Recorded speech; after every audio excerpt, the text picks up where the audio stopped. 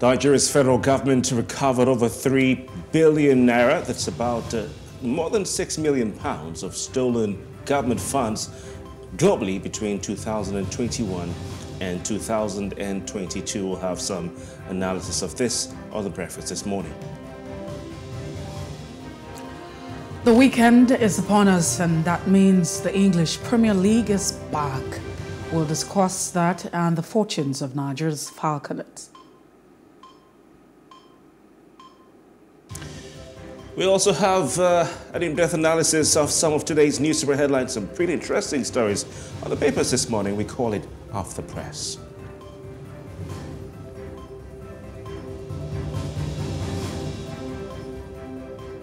A very good morning to you. We're back with the breakfast on Plus TV Africa. It's a beautiful, beautiful Friday, the last day of the weekend. We've been having interesting conversations all through this week, reaching you live from our studios on Victoria Island, Lagos. My name is Kofi Bartels.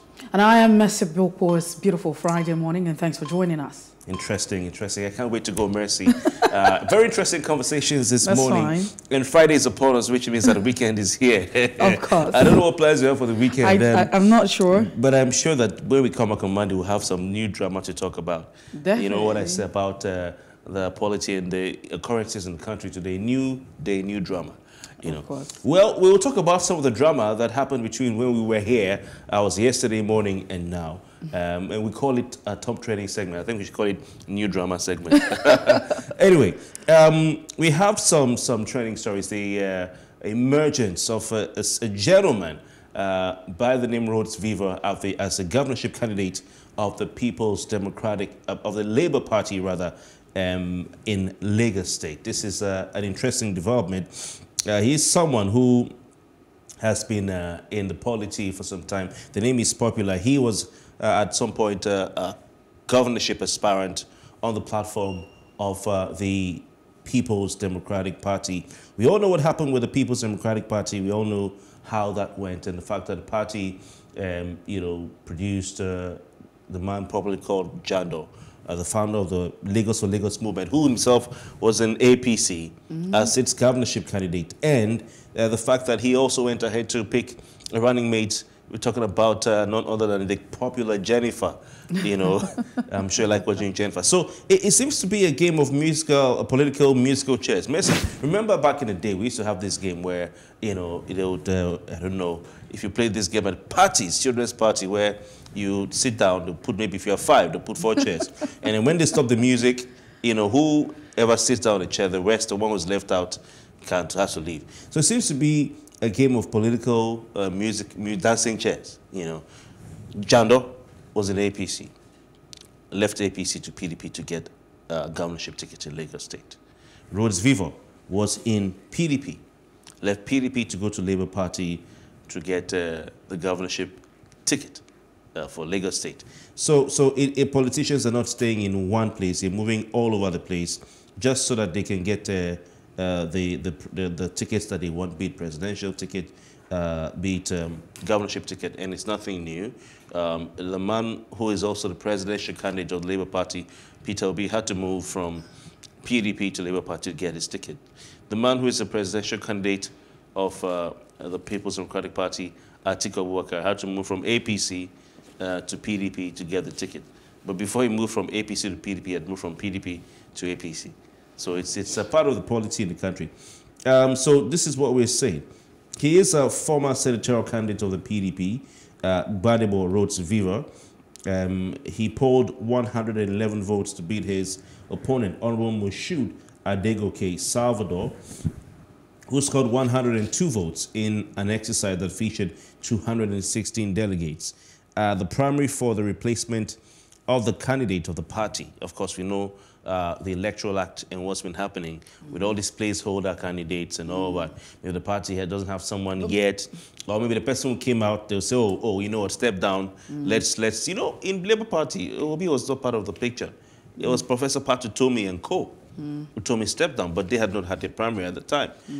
But because the INEC deadline has already passed, for you to have a fresh candidate, the candidate who was elected would have to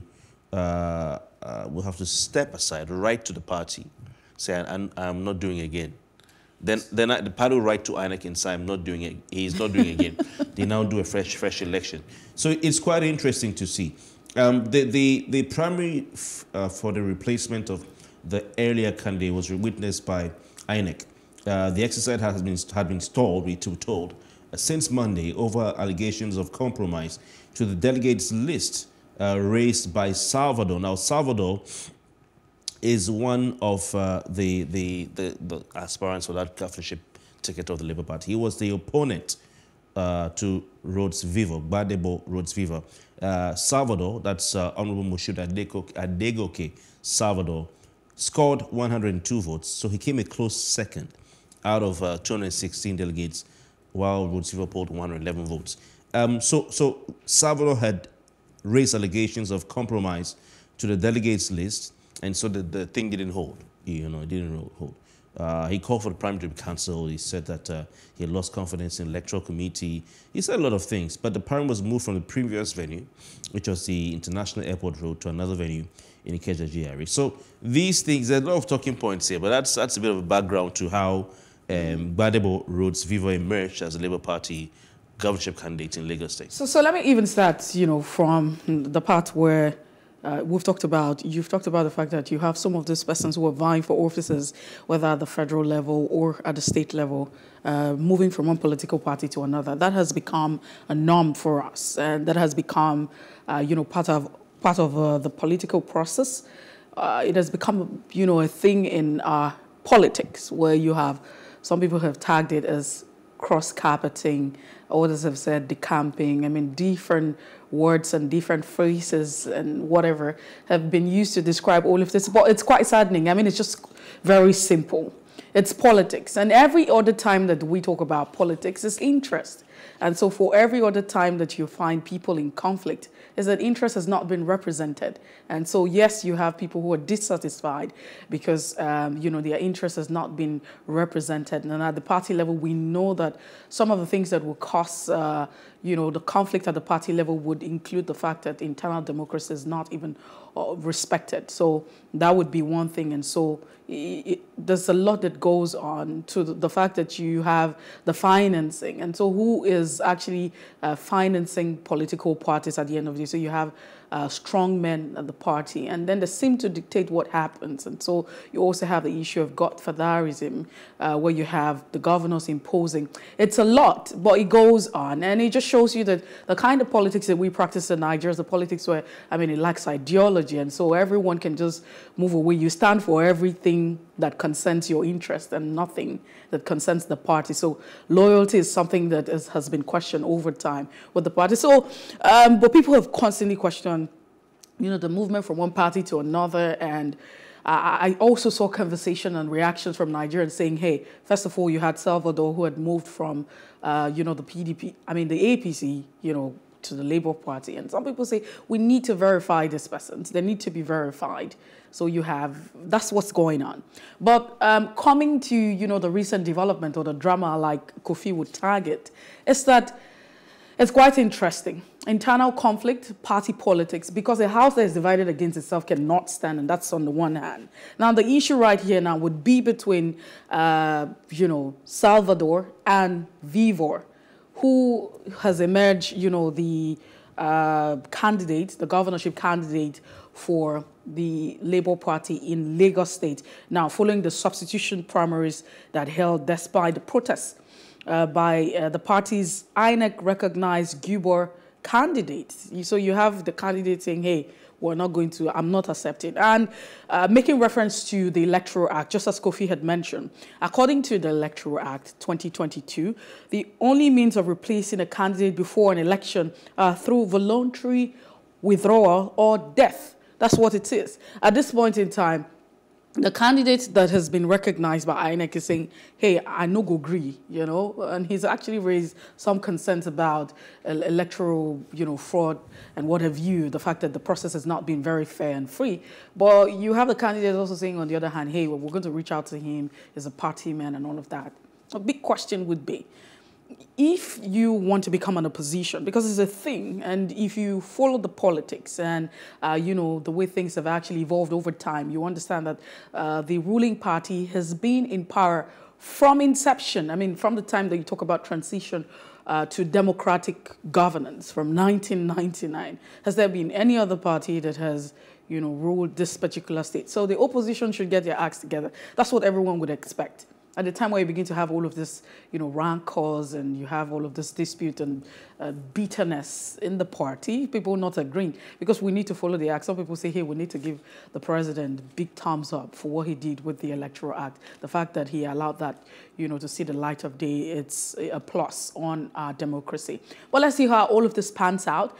It's quite unfortunate. One would expect that an opposition party, knowing that they are in opposition for a state as Lagos, would like to get their acts together. You don't want to be divided. You don't want to begin to have all of that back and forth. But let's see how things begin to unfold for the Labour Party right here in Lagos State.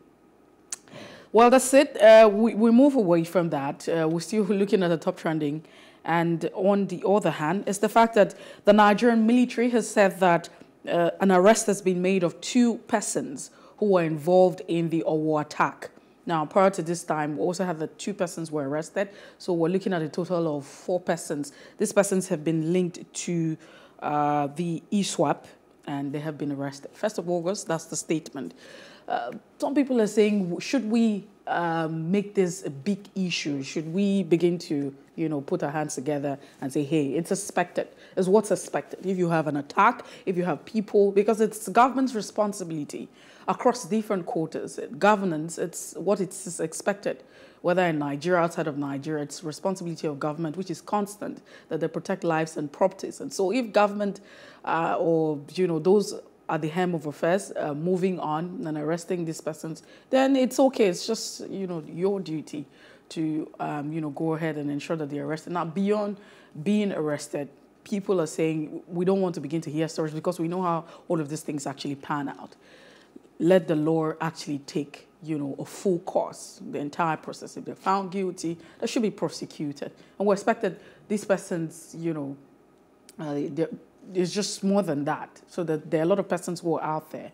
But we would like to say, well, we see what, the security agency, the Nigerian military collaboration with other agencies are doing, and we say thumbs up to them. Yeah, Mercy.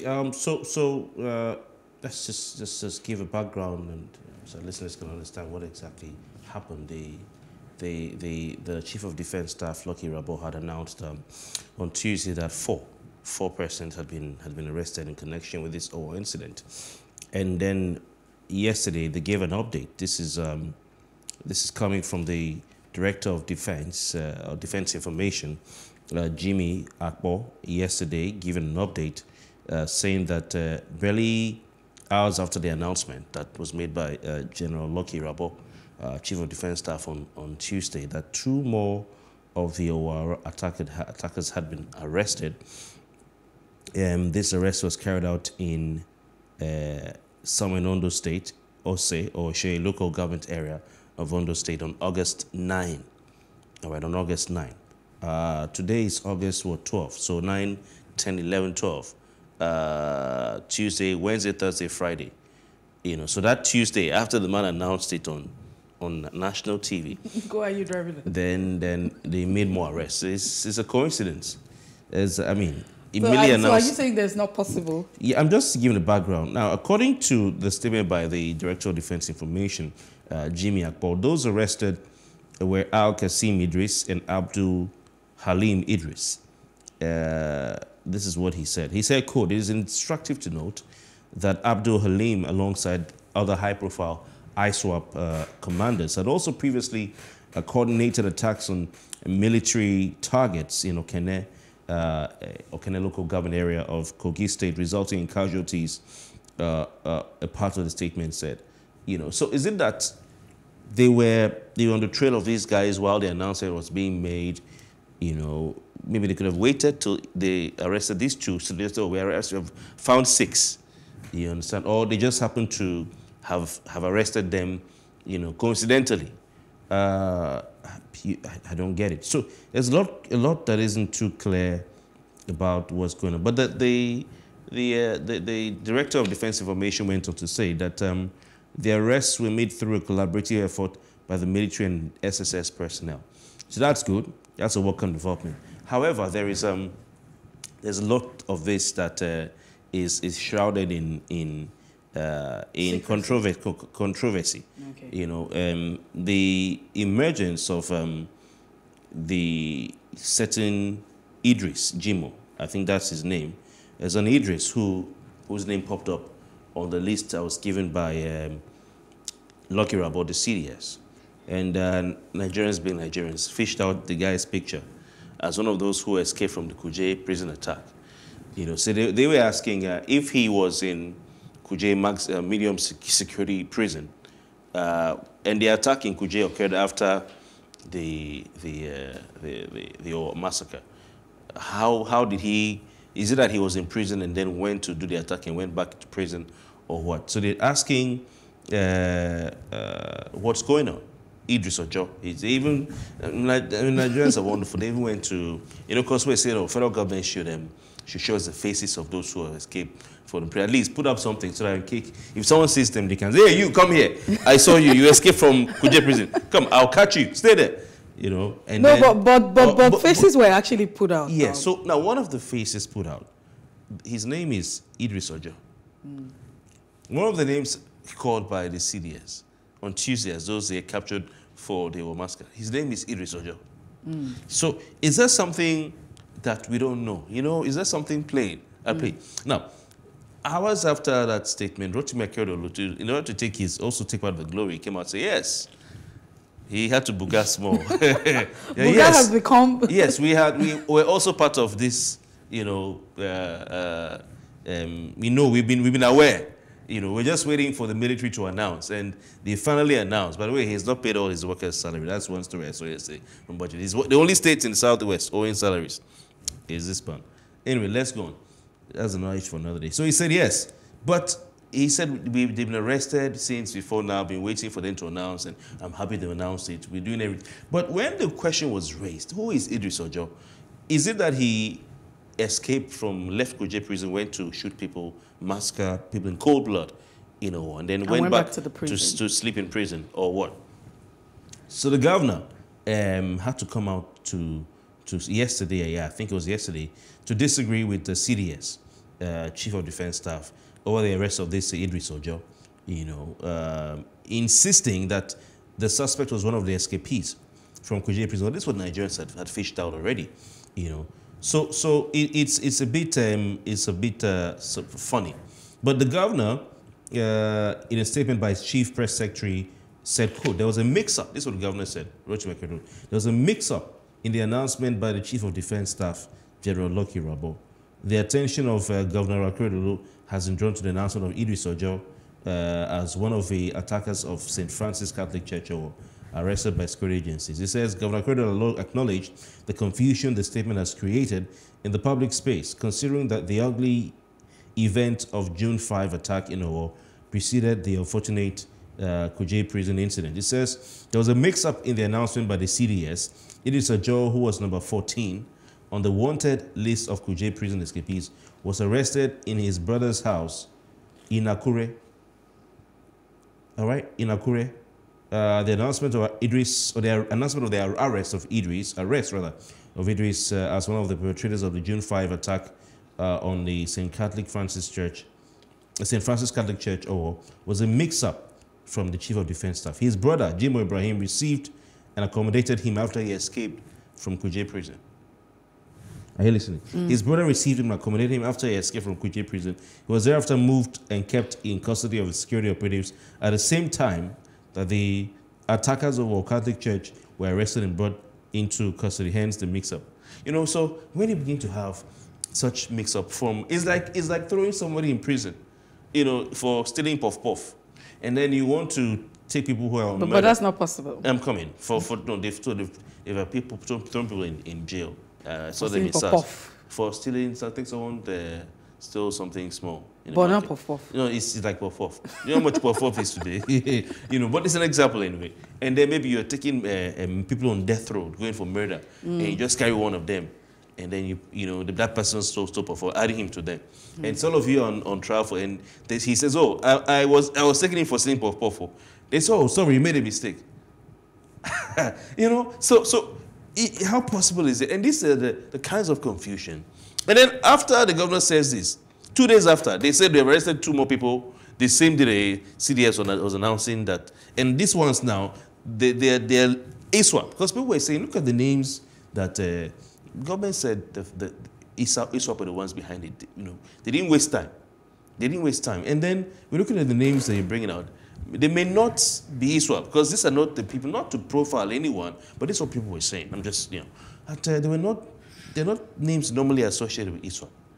Then fast forward 2 days later, they said as the CDS was making the arena speech, they were already arresting 2 more. So maybe the military, the Nigerian, the armed forces, they need to do, and the security agents, they need to do a lot to convince Nigerians about what's going on. You know, like, what kind of mistake is that? That you know who the chief of defense staff is? That you have a name, a mix-up. I mean, and the Nigerians have to say, oh, no, Gasio, you made a mistake. That one is one of those who escaped from. Oh, okay. Sorry. It was it's a mix-up. You know. So it would therefore mean because what's going on? This is the highest level of security in Nigeria. I mean, so people believe that there is a lot that is despite deceiving Nigerians about. Nigerians don't believe it anymore. Nigerians don't even believe it anymore.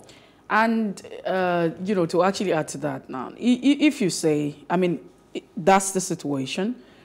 There was an attack that happened. This attack happened before the prison escape. So if the prison was attacked, like you would say, is it that, the young man strolled out of the prison, came and attacked, the church, and then went back to the prison and later escaped? It would therefore just mean that, the names that were published for those who escaped from the prison was not really true. No, the governor said it all, that he was one of those who escaped. He did not participate in the Owo massacre. Okay. So imagine now he was in that Kuje prison for maybe stealing something, right?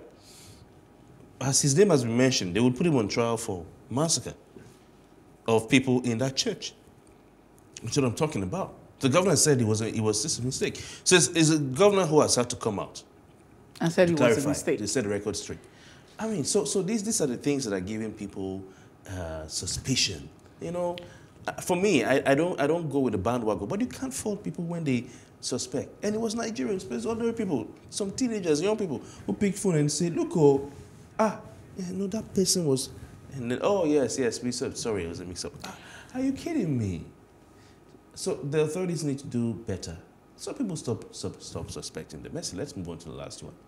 We'll stay in Ondo State, where the governor of Ondo State, who has not paid, according to budget, yesterday budget brought some information of states that haven't paid salaries. Those who are owing up to 6 months, those who are owing 3 to 5 months, and so on and so forth. And Rhodes-Vivour is owing salaries. I don't know which way should give him more publicity. He should go and pay his workers first before it comes to the media. Anyway, he is saying that he has no problem if Peter Obi wins the 2023 presidency, as long as the presidency comes to the southern part of the country. So why are we giving him coverage? Why is it generating attraction? It's because he's a governor of the All Progressives Congress. So when he says something like this, people will jump on it. You understand? But he should pay salaries. There's only one state in southwest Nigeria owing salaries, according to budget. This according to budget. They released information yesterday. That's Ondo State. And last time, if I'm not mistaken, Ondo State is an all-bearing state, if I'm not mistaken. But anyway, he spoke on Wednesday, just 2 days ago, on a TV program. He's a member of APC, and he's close to Bola Tinubu, if I'm not mistaken. So he was a lawyer for one of the APC candidates, and later he was, able to become governor himself. So on numerous occasions, Akeredolu has insisted that the presidency must go to the south, since President Muhammadu Buhari, whose tenure will be completed in 2023, is from the north. He was asked if he would have supported a Muslim presidential ticket if he was in an opposition party, and he said religion should not be an issue in 2023. All right, so I mean, I don't want to take him out of context. He's not saying he doesn't support his candidate, but he says, well, if it's an honest answer, people should not read too much into it.